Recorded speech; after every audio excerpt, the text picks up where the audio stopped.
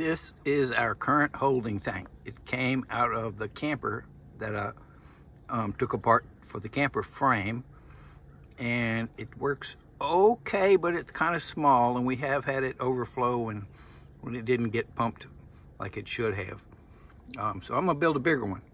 I want one big enough where I can maybe put a automatic float control in it.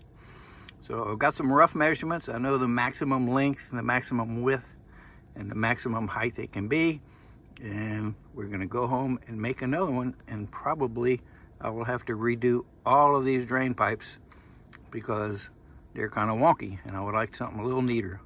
I'll get my son David to help me. He's a little bit of a perfectionist when it comes to putting all this stuff back together. This is a fuel tank access hatch from a small boat that is no more, and it's close enough to the size and it's in good enough shape that I'm going to use this and save myself a lot of work. So by using this existing top, it put some constraints on my measurements. The outside of the flange has to fall inside that flange, and the inside of the wall needs to fall right in here. So I've got figuring a 1-inch flange, and I'm measuring carefully. So I think the outside of the flange needs to be 27 5/8 by 62 5/8. So I'm starting out with those measurements. So the upper frame is made, and I've checked and double checked, and I'm pretty sure I have the dimensions right. This is the outside measurement, and this is 5/8. And if I put 3/8 plywood, which I have over there, it should be just right. Cross our fingers, because if I make it wrong, I'm gonna have to do a lot of work on that top to get it fit. And Debbie just finished up her big Detroit job, so I took down all of her backboards, and I'm gonna use this 3/8 plywood, and it's slimed up with clay on one side, which is I think that's good. That'll act like a separator to get the epoxy off. So I'm gonna cut it. Probably be a lot of patches, but it's just a form for the glass work. So the top flange and the sides are together. Now this is 100% glue joint, because I'm gonna take a big round over router bit and round this over so the fiberglass can round over easy. We didn't want to hit any staples or nails. But the rest of it, like the little splice here and around the bottom and the inside, it can be nailed, screwed, stapled, it doesn't matter. Because this is what I would call a waste mold. If it comes off, it's gonna come off in splinters. Okay, top is clamped and all the corners are on and nailed, or stapled actually. And the nice thing about this little project is I can use up all the crap that I should have thrown away, but I haven't thrown away, and now it's useful. So I think after lunch I can probably take all these clamps off and we'll build the bottom. I thought long and hard about sloping the bottom to make the heavies come to the pump, but I think I'll just slope the whole thing and make construction a whole lot easier. So I'm gonna make the bottom flat. I will chamfer the corners with some big chamfers to try to keep solids from settling in the corners like it likes to. Try to get it to come toward the pump. But anyway, it's all good. Okay, we have a top. This is gonna get radius. Got the insides and I got the corners braced. Now the bottom is gonna be about here. So I'm gonna turn it over, and I think I'm gonna run 1.5 inch ledger all the way around and some in the middle, and that will bring the bottom up 1.5 inches plus 3/8 1 7/8. Is that right? Yeah. And since this is 12, that'll make it more or less 10. That's what I was shooting for. And with adding the top, it's going to be like 10.5, but that's close enough. So yeah, we're going to turn it over and put a ledger and drop the bottom in. All right, framing for the bottom is done. I'm going to flip it over, cut that sheet of plywood and drop it in place. And I may or might even, yeah, I guess I'll put some nails in it. And then we'll put some chamfers on the corners. And yeah, come along. Got a bottom. Let's see if it'll fit. Yep. It's gonna be short on that end, but that's okay because the chamfer's gonna cover it.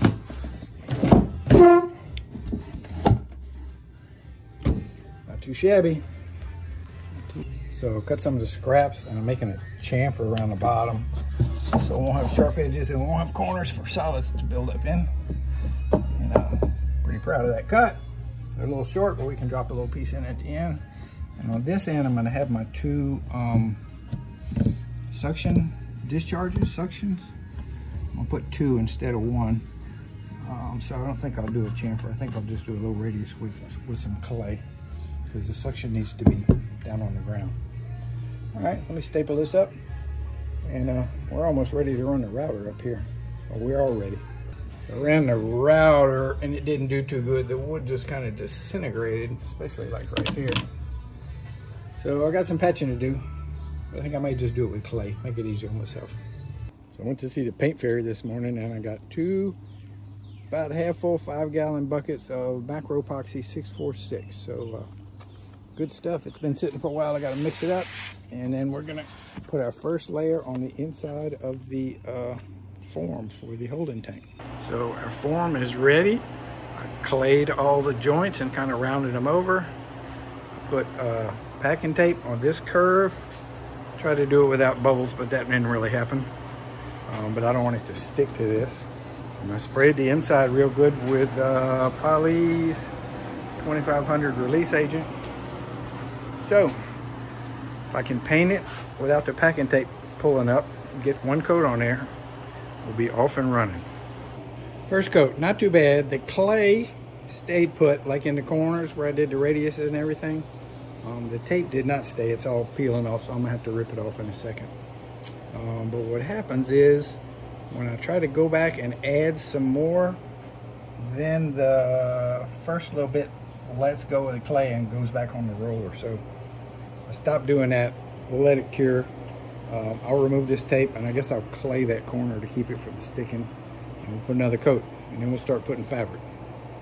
So a few hours later, first coat is dry, and I did rip off the tape because it was failing. So I have no paint from here around onto the top. And I really don't want the paint to stick to that, so I sealed the edge of that plywood where I did the round over with oil-based clay, and then I smeared the top with some tree wax, and I'm going to do another coat. And I found my tripod so I can actually do some film footage. It was right in front of my face, but you know how it is when you're looking for something.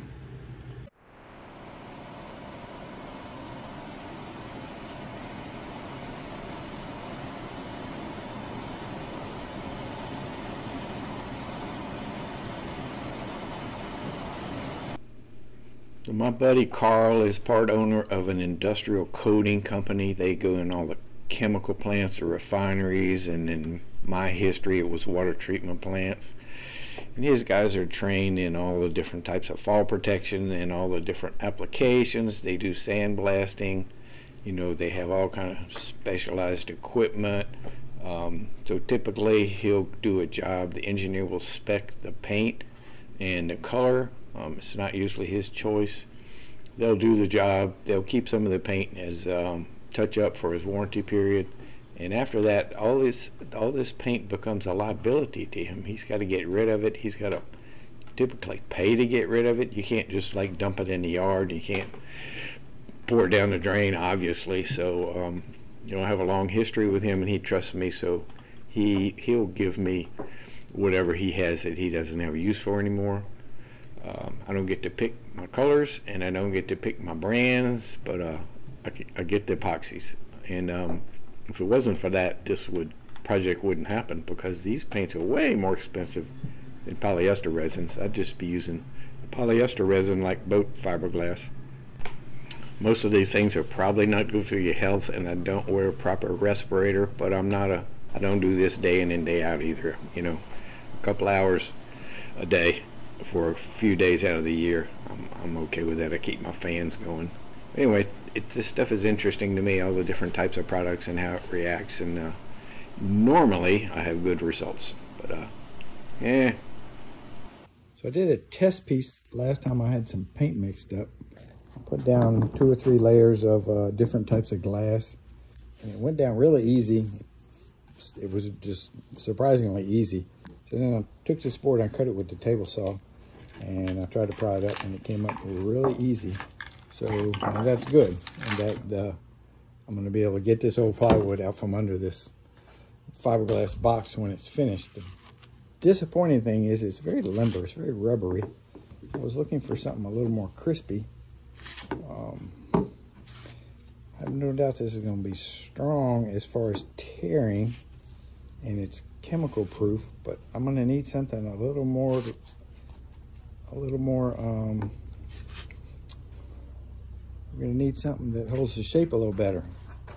So I don't know whether it's been right at 24 hours. Maybe I need to give it another day. I'm going to put it out in the sun, see if it'll change overnight. But this is good and bad. One, it came off the form really easy, but it's kind of rubbery. I was looking for something a little more short, a little more stiff.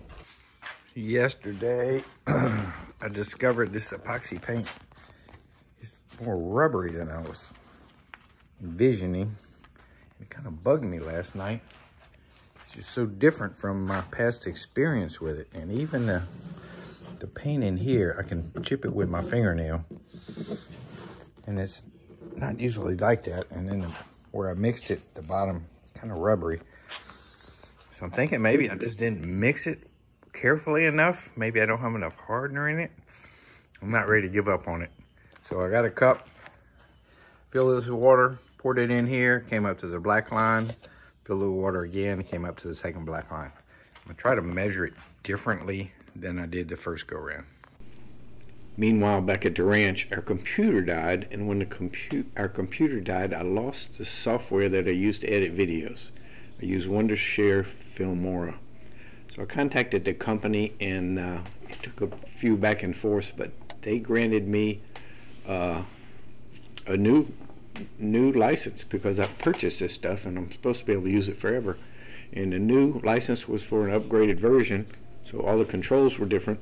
So I went through this whole video, and it was just so bad that I deleted it, and I'm doing it over, and I've learned a few tricks from the new software because it has all new controls. Now back to this epoxy. Mixing this stuff is just a horrible mess. It stinks, it's sticky, and ended up just pouring out of the 5-gallon bucket into the measuring cup every time, and I was able to get some pretty good results doing that. So I got a conundrum.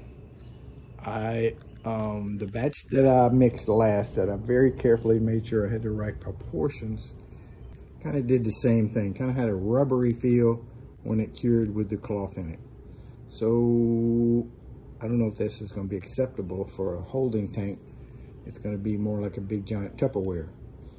But I don't want to. All I have now is 3 coats of paint on here. I think I'm going to go ahead and use up the rest of the glass I have and get as many layers as I can get with this brown epoxy, and then either switch to a different epoxy or maybe switch to polyester resin, which I got to drive to New Orleans to get, which is kind of a pain. And it has a short shelf life, so if I don't use it all up, it's going to go bad. So anyway, I don't know what I'm going to do. But I am going to put a few more layers of the brown epoxy paint and use up whatever cloth I have left. This is the last of the woven cloth. So this is my measuring method. I think it's working pretty good.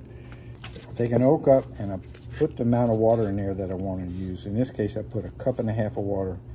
Came up to right here, so I cut the paint with the razor knife and left a little spot that I can see. And then I put another 1.5 cups, and it came to the second mark, and I cut it. So now I'm going to go pour one of the parts in here until it comes to the top of this hole, and that's just because I remembered where it was. And I'm going to pour the other part till it comes to the bottom of this hole and mix it up. And then later on I can use this cup again, do the same thing. So I've got 3 coats of the brown paint on the inside of the form, and I'm putting down my first layer of cloth. And I made 2 mistakes. One, I didn't put enough paint under the cloth. I kind of rolled it out kind of thin. It kind of skins really fast, and so when I laid the cloth down, it didn't really saturate it. It didn't adhere, I guess I should say. And I could tell what was happening when I was putting it in, but you can't really turn back. So when I did strip the form, I had some spots under the bottom where the paint didn't stick to the cloth, and I knew that was going to happen. And the second mistake I made was even using this cloth. I got this off the internet. I didn't get a lot of it, and I only used a little bit because the weave is so tight and so dense that you can't hardly saturate it. I had the same problem with polyester resin. It resists saturation. So I should have just thrown all this stuff away, but I still had this piece, and you know how I am. I got to use everything I got. So I used it. I kind of saturated from the top, but the bottom was not saturated. So, you know, I could tell I was messing up because the brown was not seeping through the cloth. It was staying nice and dry and pretty, and that's not the object. That was not the object here. It was to have the white cloth turn very brown and get very sticky, and that's not what happened.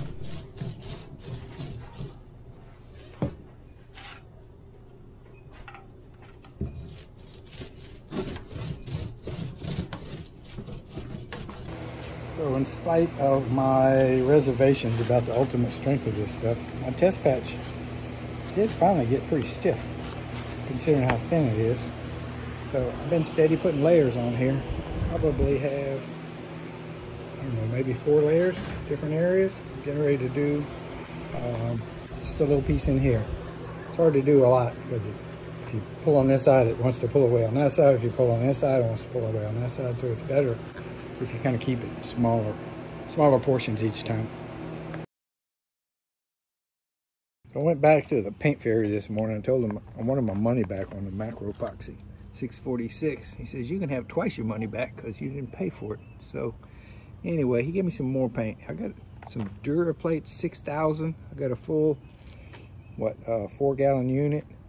I got 2 1-gallon units of the DuraPlate 235. Now this is white. They've never been opened, and this has never been opened. It looks like it might be green. It's hard to tell. But anyway, they both, you know, say they can do anything. But this one's supposed to have good gap filling abilities, and it's supposed to be good for 100 mils. So I'm going to use the big unit. It mixes 2 to 1, which makes it a little more complicated. But let's open these up and see what it looks like. Okay, wow, look at this stuff. It is like super thick. Both the A and the B are super thick, so it's going to put a lot of millage on. I don't know how it's going to wet out the cloth. Let's mix up some. I got to go mark a pot to mix it in. It's 2 to 1, so it's 1 of these and 2 of these.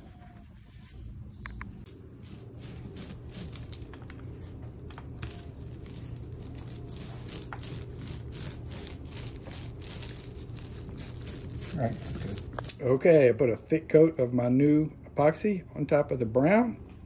You can't help but put a thick coat. The stuff's like spreading sheetrock mud. And I even rolled out a little piece of chop mat to see if it would roll it out. And it will, but the paint's real sticky and it kind of wants to pick the edges up. But I got it down. And then I'm doing an experiment here. I clamped a piece of used fiberglass, structural fiberglass, to some of the old brown painted fiberglass to see what that'll do. And didn't say I couldn't use it on wood, so I painted my beverage holder for the truckster because there was nowhere at all to put a cup down without it falling over. So yeah, let it sit and see what happens. And I got a lot left in here so I can see if it gets hard in thick quantities, which the brown stuff never really did to my satisfaction. Yesterday I tried my first coat of the DuraPlate 6000. It's awesome. This is what I was thinking the other paint should do. Had some left in the bucket, like, I don't know, it's probably a ½ inch in there. Yeah, so this is more like epoxy glue and not the brown stuff. I don't know, old, I don't know, it just never really cured super hard. I clamped this piece of fiberglass to some of the brown layout with the gray, the new gray paint, and I wanted to see how good it was going to adhere.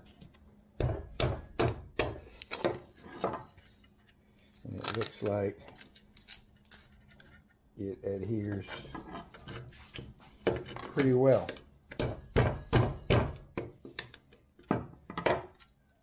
Okay, so this is going to start a new phase in the build of the box.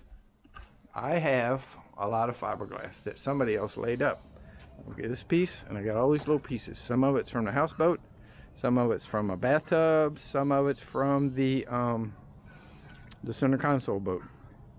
And since somebody else already went to the trouble to lay this stuff up, I don't see why I have to lay up glass all over again if I can use this. So I'm going to cut this stuff up and use it to brace the inside walls of this, so I don't have to use up quite so much cloth, which I don't have a huge amount of. So I'll show you what I mean when I get a little further along.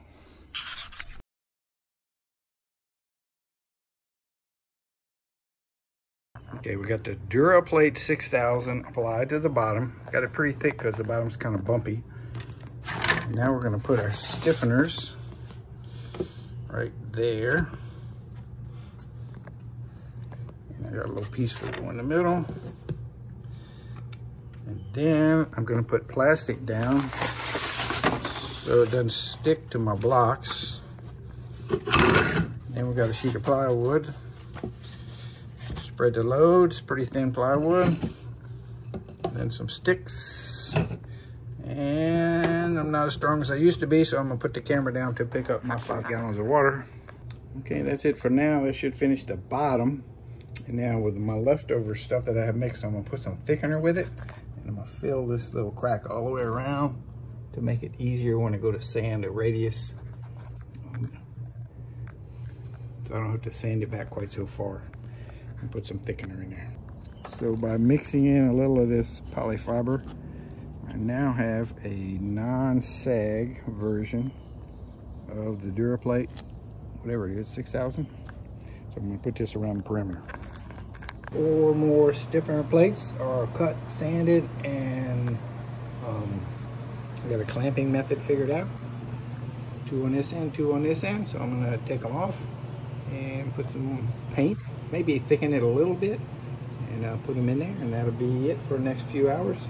This little patch dried, and I'll have the 2 sides left. I'll take it outside and give it a good sanding.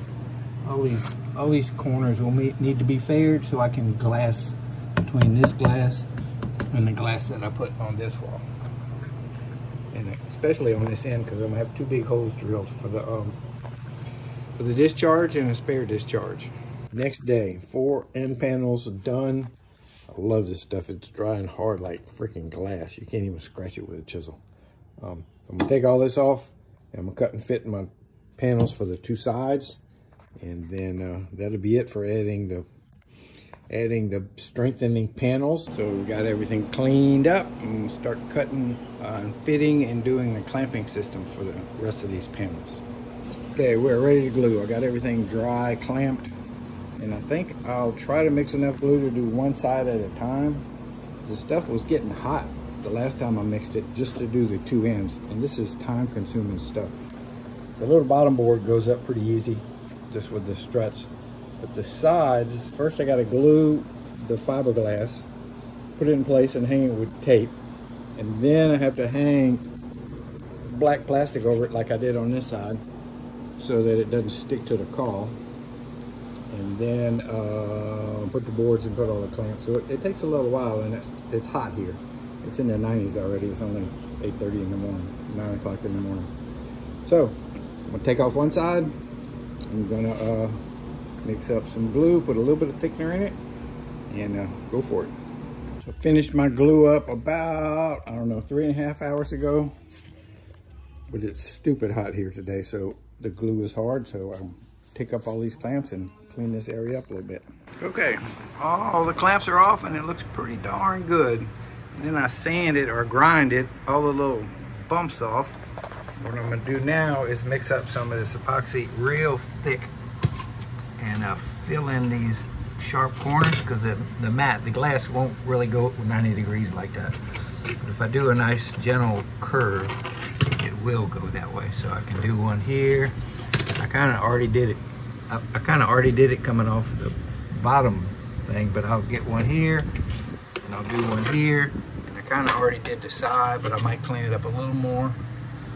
Yeah, and then another light sanding, and then we're going to put the rest of the cloth, and this should finish her up. Then we can take the mold off the outside and see what the brown stuff did to the plywood. I'm thinking it's going to be ugly, but we'll see. So once again, the DuraPlate 6000 cured hard as a rock. Now I need to sand it a little bit, and it's a little early in the morning, so I'm gonna have to wait on that. I took the rest of my roll of chopped mat and ripped it into 8-inch strips, which I am going to lay from here around the corner to here and vertically in these corners to brace them up. And I'm gonna switch paints. I'm gonna go with this DuraPlate 235. The 6000 is just so thick that it's pretty hard to roll in the chop mat and get it all wetted out. So never used this before. It's got this green oil on top, but I don't think it's going to be green. I think it's going to be white after it's mixed up. So unfortunately, this is a 4-to-1 mix ratio, so it's going to be a little more challenging for me to get the mix right, but we'll figure out something.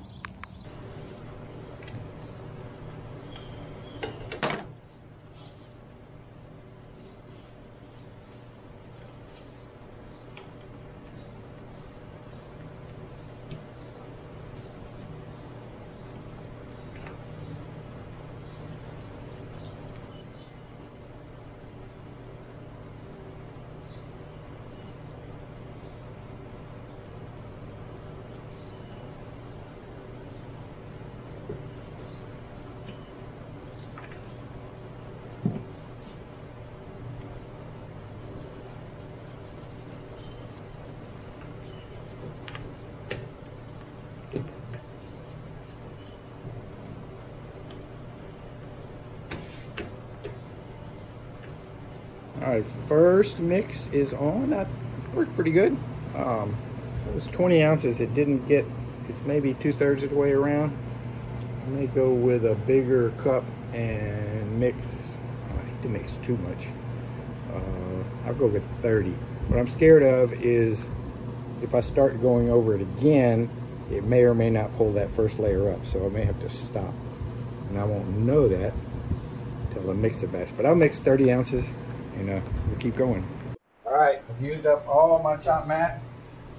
I had enough to go around twice, the corners and the bottom, and I had enough to do the middle stretch 3 times. That's not a huge amount, but I'm not asking a lot of this thing. It's not a boat. It's not going to go pounding through the surf. It's just going to sit there with water in it, and toilet paper and other goodies. So I'm going to do the top next. I'm going to let this dry. Do the top, put a couple of layers on the top. I got some woven stuff. And then decide if I want to go ahead and demold it.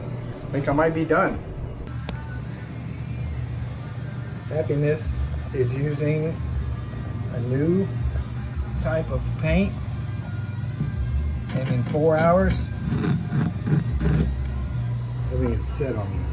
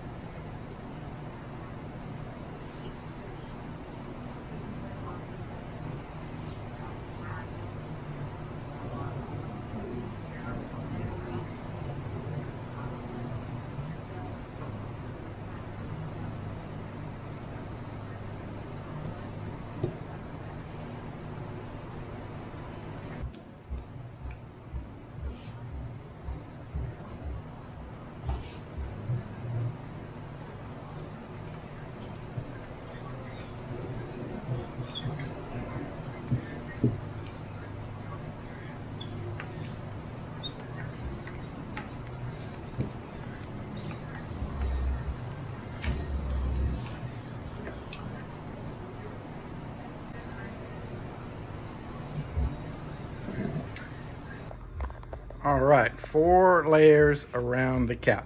Put a narrow layer, wide layer, and came back again with another narrow width layer and a wide width layer.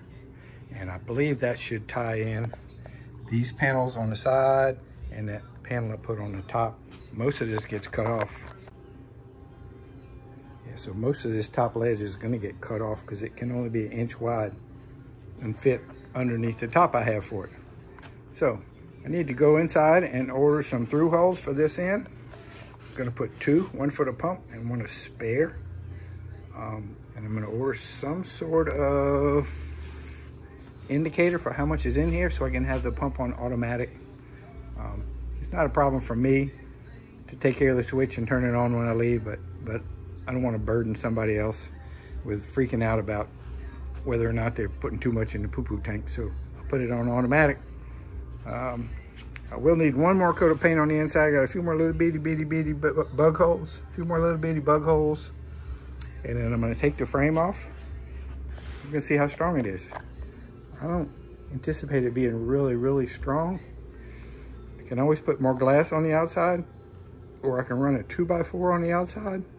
But this is interior stuff, so that won't last under the trailer. I gotta get that off. See how rigid it is and see what happened to that nasty brown paint, whether it did anything. Yeah, so be nice. Tomorrow I'll get it out of this form. We'll see what we got.